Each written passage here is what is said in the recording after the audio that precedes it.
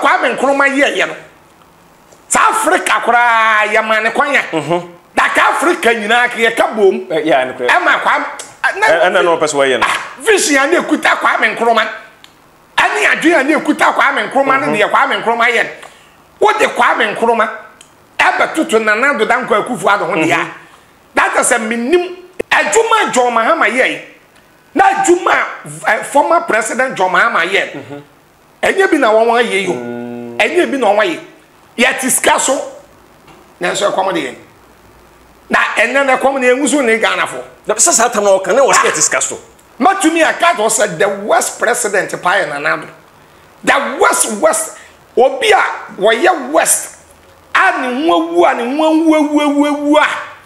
awono enwo ni tirim sa ni nani ewu ani yele kura hu se ne nwawu ne yere obi on ne ri adwuma ne na ri hu se ne no na de edi ewi aso koken tokwa na yebo wa yiri gira wa wo se yebo right sabre de Dr. Matthew Opoku Prempeh NAPO I say the running mate edema MPP amanyoko Dr. Mahmoud Bawumia I say all trendy ye pa e wo social media esom enra ana yekoda na di anaso mo yi ni kire ewiase ne Ghana ne asante memo nyina se we Dr. Matthew Opoku Prempeh on running mate edema MPP amanyoko no na ye yi ne gina simpie so o kasa na ana ode asem etudwa na ensem a ode tudwa no akofa oye ne ene Ghana fo be pre kire mo be se da bi asem a Dr.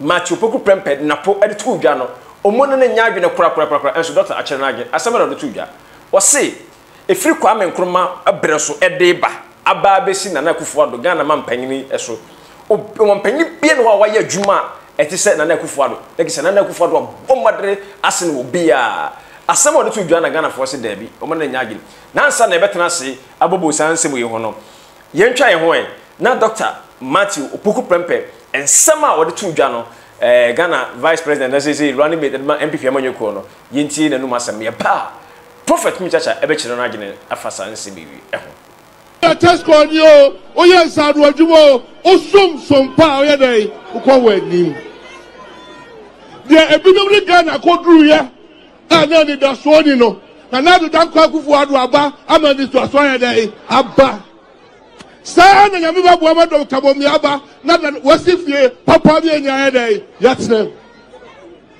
etienne bijra ha bunyina ye kamo ndena na do Dankwa Akufo-Addo ase no ayabi na me afaso ahia Ghana fo nyina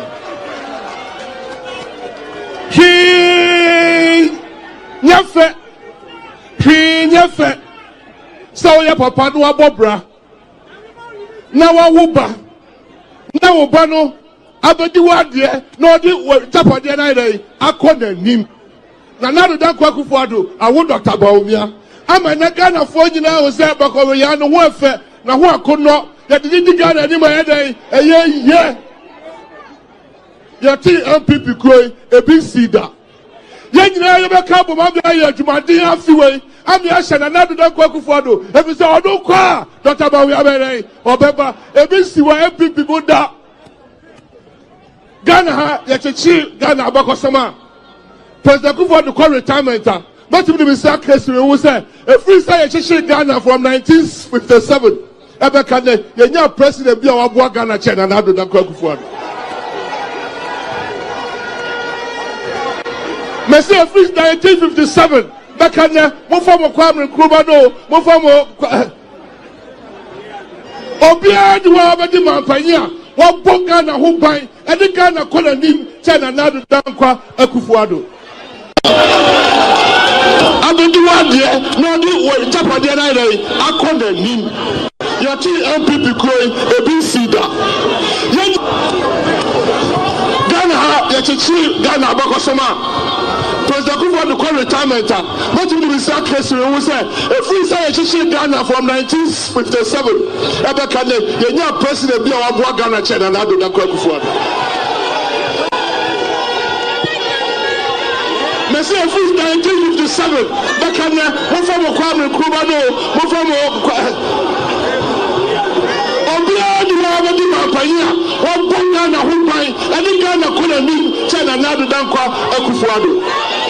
Make ye mani ya kono eti na ye je ha ye ma de si 2008 na di si mo abusuana ke say Dr. Matthew Poku Prempeh ana de ensem atudwa ebra ogina simpie so yi ni kire no ode tudwa no sabe na tap send for ana so ya sene me de nkomo hwetwe nyina ede abremom tap send say ye ne wa monone o sane ska be fie de no one tap send o fa fo no ko presto no adalo rubu sensefo so promo code no bo adepa TV promo code no ade ahyem bo hyem ape bo Europa 5 euros America Canada $8 o sane ska be fie ayi free of charging ba mobile money bank account tem so na ababetom na bo aso ya sene eme de nkomo hwehwe nyina ede ebremom na ke say Dr. Matthew Poku Prempeh ensem ode tudwa sa to aso bi me kan say da bi o say MPP for 90% at the free Ashanti region like I say omo pe vote dodo pa and the fresh and you be say betimi abaso na say ntimi maso yen prophet entwenko prof Dr. Matthew Poku Prempeh de sama tudwa o say Ghana ha o mampanyini o mabanyina besi na na do dan kwakufu ado so no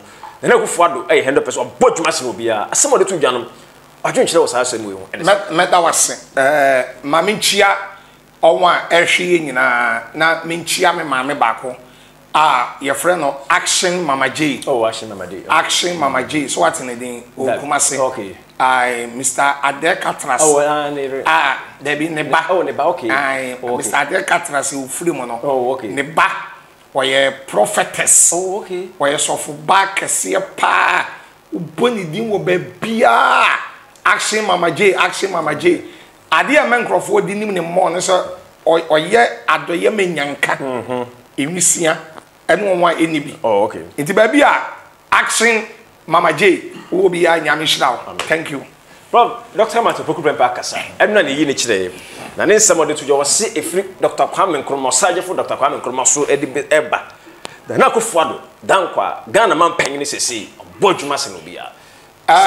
Ogino se. All say NAPO me penasem. Good. Adienti a me pen na po asem say wi aso on. Enye nipa nyina na bebo odin pa. Enye nipa nyina na bebo odin bone. Good. Luke 6:26 was nipa nyina abo odin pa die. It wi aso na negative and positive. Nyame kro oba wi aso no. O na adofo e wa na tanfo. Na me mepa obi asem a na eye na ho brase. I say your papa vice. Yeah, Dr. Mahmoud Baum. Thank you.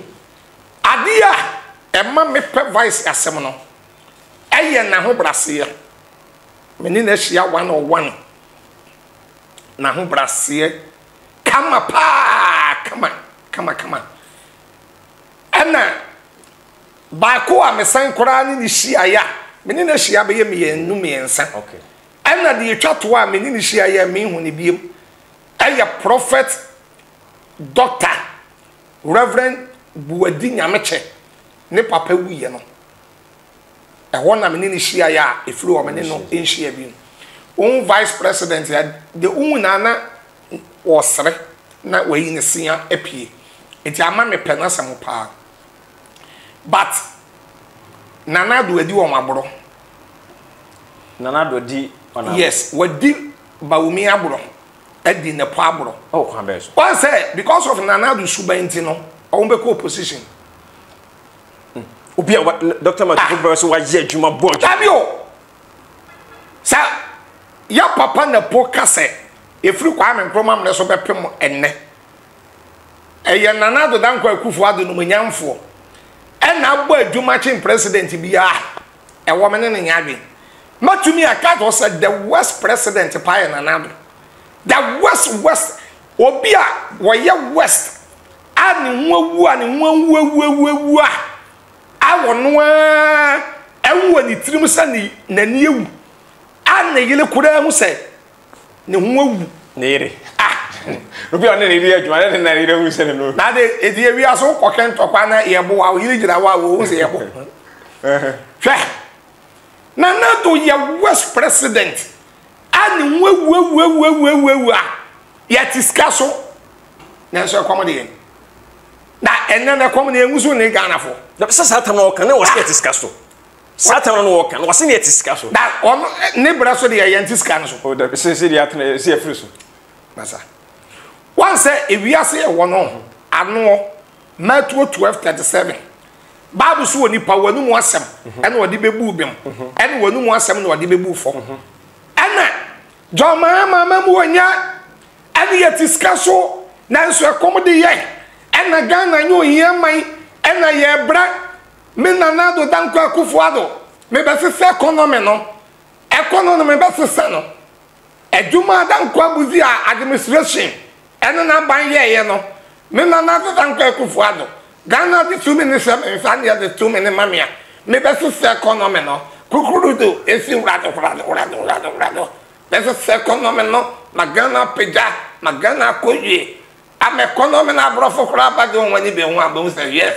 Nana do dan ku father na ba. Kukurudo, esi urado. Any ye no. Ah, once I me say right. Nana do ye the worst president to change Bambia.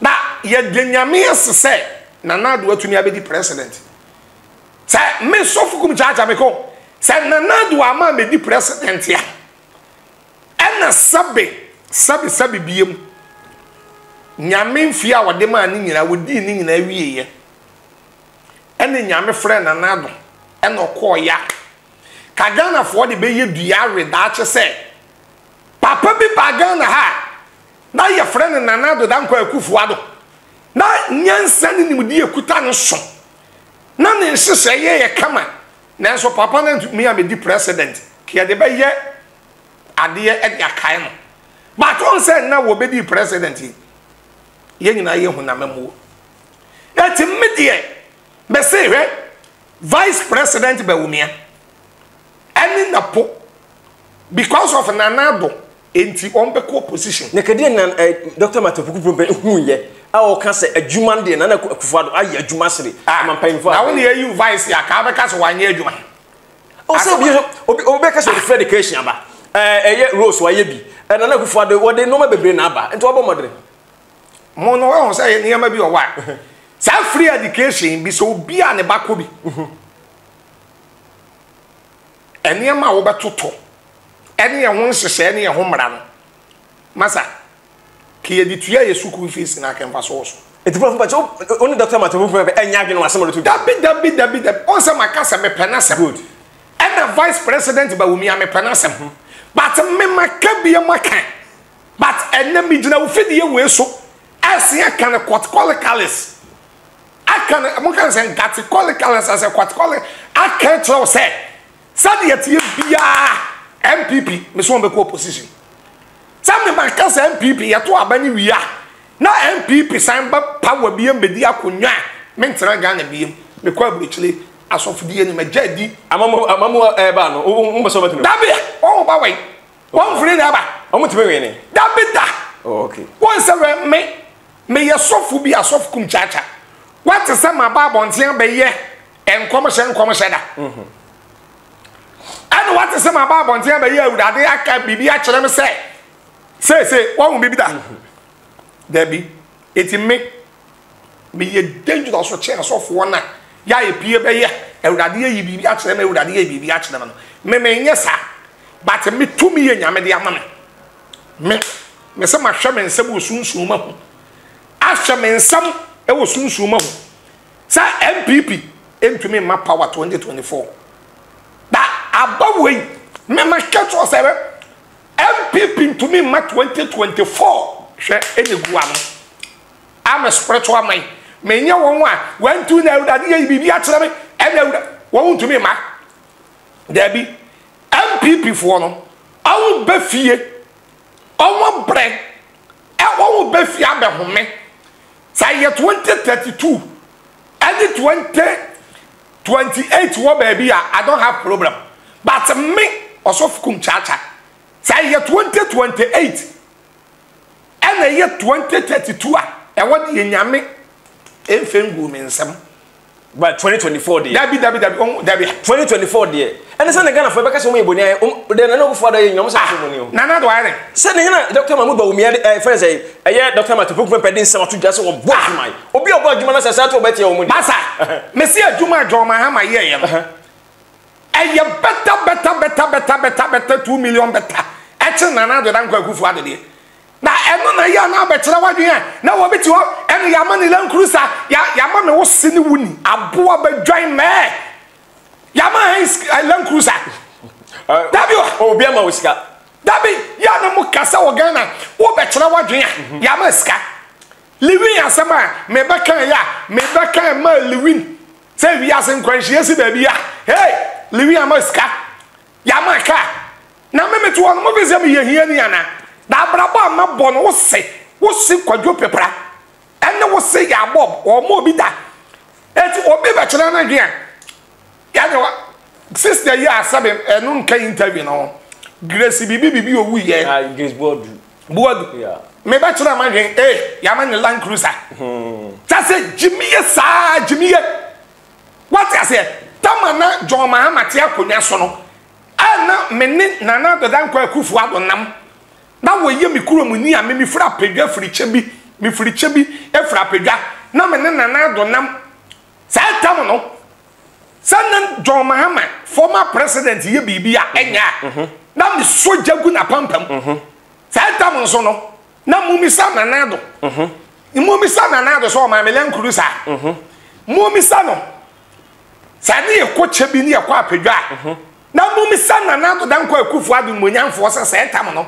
wo ma melen kurusa da den na bibi aba na ye kan ya dwen kire ya dwen a me yo man ba pa mi tu ya tax mi to fuel me $60 na eniama nkoyie ni ye kan na gina wa ena John Mahama ena wa ma ni Land Cruiser wa ma Land Cruiser etiwa asama NAPO aka no enya no kore enya no kore Robert enya no kore say Dr. Kwame Nkrumah abo na nagufo na bo adwuma se Dr. Kwame Nkrumah na Kwame Nkrumah tema enya ono chechele tema ya tema moto we ne tema apart from moto we the tema nan kasa the whole tema na wo nyina ye nsuo Kwame Nkrumah na chechele tema na na do wa chechele Nanado. O say na say yishi no koye.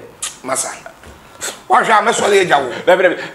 Koye shi ye. Say shi. Kwame Nkrumah the whole time come to one be jama 22. As a 20 chat wo kra. Kwame Nkrumah na chichiri the whole time. Kwame Nkrumah na yele ne yefra ne fatia. Egypt ni. Da kwa dabio aduma Kwame Nkrumah ye no. South Africa kura ya mane kwanya da ka Africa nyina ka ye ka bom ya ne kura ama kwa na no pese waye no vision na ekuta Kwame Nkrumah ani adwea na ekuta Kwame Nkrumah ne ye Kwame Nkrumah ye wo de Kwame Nkrumah ebe tutu na do dan kwa akufu ado ho dia that is a minim etime de na po de me se me panasem na ho brase ye ni bibia ena bawumia na ho brase ye me panasem but me pesa me kire won say Ajuma John Mahama ye na Ajuma former president John Mahama ye enye bi na won ye yo enye bi na won ye ena me se na na do nti edi na me ka don se bawumia ene na po won siesie wo ho ema 2028 ana 32 won nya wo bo won siesie wo ho what am I saying by this 2024 we me sunsum na nkasa na ekasa no 4-5 months a day anymore. Messi sum na nkasa ni. Sum 4-5 months a be wura me. Masa na na kufu the time aso MPP be ko position. Sum na nkasa ni. Sum na to wa wakasa yi. Perfect. Amamfo akasa MPP so better na so. What say? Amamfo akasa MPP better na so. Dabi. So ozo. Masa bro, sum na nkasa na ekasa. Okay. Abatu okura no. Ye to ni sum ansa na ba. Ene no kre pa ye to. What I say? Ena abato what na wo ye lidi a ena masa wo be hu ana wo se chire kom mo ka bibi comfortable lead comfortable and ye lidi masa sum na nkasa na ekasa no etu onyame obo wi ase kro obo wi ase no hwe onyame kra de MPP for at opposition yeah hey me ka no kra chira wa se hwe so wakasa me se onyame kra de won wat opposition de okay.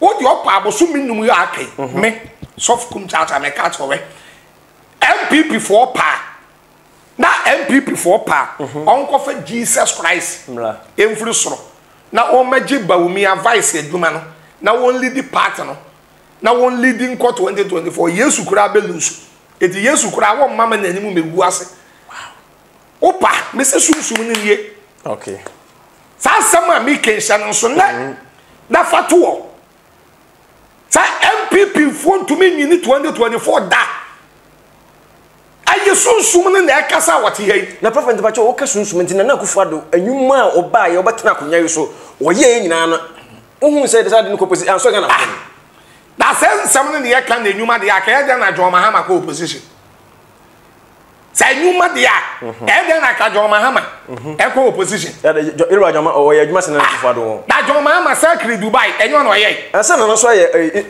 interchange eti na make ka se enye anwuma sem okay Rich hospital. Mahama is the best. And airport. Terminal 3. Masajai, the whole Africa. Say West Africa, South Africa. Ajuma Joma here and ebidi. That's why the opposition. That is soon summoning that why Kasan. MPP for we on Wajuma. Oh, Yatu abandon we o soon. Ama soon more about one Yatuano. Above what we are at the wreck. Red ink. And the Amaki MPP for the one opposition. Yes, Gabriel Mike was robbed. Yeah, Massa. Oh, Massa. It's happy before your son when him red. Your son when you above winning na. And a Michael Gabriel swab of winning na. Edward MPP for the opposition. Okay. And ye Juma da. Mena make catch along and ye Juma. And Yana will be also about to worry. Shamia. Me camera in here. Yeah. Obi about we listen to me about we 2024 sa about we obi obeya na dwen so obewiem why electoral commission nyame betua ne ka nyame ba domi na tua ne ka enu me wo wiase nyina be kese nipa why aban mu pani o your opposition why han aba ya beto 2024 ya de no kura na eto enwiemu ensisiye bi enim obi bi abia wadwen se wo be wi abanim ube sisi nipa so your position so we ya aban ya wote akonya so we electoral commission enu me wo wiase nyina nkan nyame no me nyame ntua oka nyame aketua ene no me yade ani eduro ene mmo nyame fa wo haw amani hunu ni amani nya ewiase abebrese ne ewiase no me ewiase mu no me ne ewiase mu duabo ewiase mu yade ewiase mu esan ewiase mu nsore. So we opposition party, opposition. We are buying what you are so. We electoral commission. Now be a wide so be reabani. We are sending me in and count beam. Sabat we you fin yagro. Men make catch now. Soft Kumchacha, men make catch now. Men make catch now. What you are market on the wall? Me see MPP for opposition. And yes, I'm not can. Me party ye KPP. Kum People's Party. Kum People's Party. Yeah, ko independent. Yeah, ko independent. What am I saying? Who say? People ne pie. That KPP boswa. Eh, your prophet Kumchacha, Kum People's Party. Ya na wabo de no vote aman. Ya na bi kura say, eh na John Mahama, eh no ama usika, eh no si ko independent. Ya na mo keke jimi ye ni nkwasika sam sa. Da John Mahama ni na do dan ko akufuado han na me ne bopa han no ye mi kuro so amene ne bopa da den na ye mu bi sa na do se skasa na ode ama me na mu bi sa na do se lan cruise aso na ode ama me da de enko ye ni e ka ya se sofu Kumchacha ena John Mahama ena wa mani ska ena wa mani lan cruiser ena wa ni say me see straight to opposition me na me catch no. Right, ebusia ensem ana prophet Kumchacha ade etu dwa no so adwen kire wo ho ne say Dr. Matthew Opoku Prempeh NAPO say when MPP running mate edema Dr. Mahmoud Bawumia say mekasa 2024 omuna eda ballot paper no so na say Dr. Mahmoud Bawumia on eda ballot paper no so edema MPP emanyuku no na bra omoyi aye Dr. Matthew Opoku Prempeh echire eda ndi echire wiase ne Ghana nyina ene asante memo no mkoye sa de ne wie no ana ode nsem tu dwa nsem no kan se da bi aye nana kufuado abo adwuma yie pa abo adwuma yi sansem we na ajaga na ana na wo se asante memo de be de o se obobonya aye MPP EP over 90%. That means millions of vote in Omope free. There be a walk around and be lose more. MPP be lose asante more. Dabio na ente se bajimi mbere so no bajimi maso na wo de kokuma se ko akwaye wo kuma se nyina tete apansam akwaye wo kuma se nyina sai na ka on MPP for pa on ka asante mani asante region de ka se de se so won ye wo no that's se won ye what se de nana do aye chebi won de nana do aye chebi no free kwaben road no so na meni ko chebi kurona da chebi sa me free apedwa ne chebi broni bia wo chebi bia ye kota ye de egu no kuma se ne nkran kwankrama broni bia ye kota sa bi pepepe na kan MPP for ese ko ya ma asantefo but wo de go to Asante region that ko hwe ekwan ye wo nyina asai ekwan bia wo Asante region asai including Kumase yeti asantefo na nkasa wo afa wo ho adwen what you say say ye crowd on the other side ya na ye crowd on the other side that ka John Mahama ko won nansen wa hu crowd we din that say do so chi MPP for di John Mahama ko won crowd we din echi no e do so chi MPP for di ti Asante region na nkasa won fa wo ho adwen deda okay abusia fagin chira bla ha na den kuma yitwini na ADC prophet Kumchacha ene chira na adwene medan akwesi adwene ado afam agio taptasent ene soya senebo ayame den kuma yitwini na edi abremo Taftasen say a quantity for Sandiska at the Befi. Yenia, you were Amanone, you Europe, America, Canada, or Sandiska Befi, and one tap cent. Would answer for our phone, no Play Store, no other Dubusan for who say promo code and at the party promo code na Ediashim. Boshima pay Europa 5 euros, America, Canada, $10, or Sandiska Befi a year for charging by mobile money bank account 10 times. Now, about Tomna boy, I saw your cinema, I didn't come here at Edinburgh. Producers on boy, Josh, to be a Kamakama at my award party. And Radia, I don't know you so much, ever say she be more at the party. So, Yakram. Mr. Mankwa, me office was a Niska Bania de Rieni project. As to the be a me office money or problem. And Remu. Namonte tap sending can. No so nedia. Tap send ye easy, fast and secured way. Who bet me a send this free amanone. Aba Ghana bank account and as a mobile money account. Untia transfer fee via. Sir, I will buy anything. Chinese won't call App Store na Play Store. On download the tap send app no. Or download ya. Ebebu sanso promo code. Or ma the pet TV shim. Obenya €5, £5, and answer $10 on his first transfer. And you make quack friend a catch them. Tabi minyanwe. Esanse tap send at the good news aba. Tap send the giving the customers wanti or the tap send wallet aba. I know about anything. So your customer who you kesisia. Ubetimi akọ tap send app no no create wallet also. Enti se rate ne kosora now the sika kogu wallet no. Anase mpo betimi atu susu nkakra.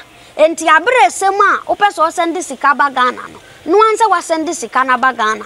Anase oba o my Ghana mu a. What me use sika e wa wallet no no. Tie. And you said to say you use momo Ghana heiru. Sa pepe. Se si tap send that trainer shim. Kopium wo United Arab Emirates, Netherlands, and Austria. Tap send na. Papa no.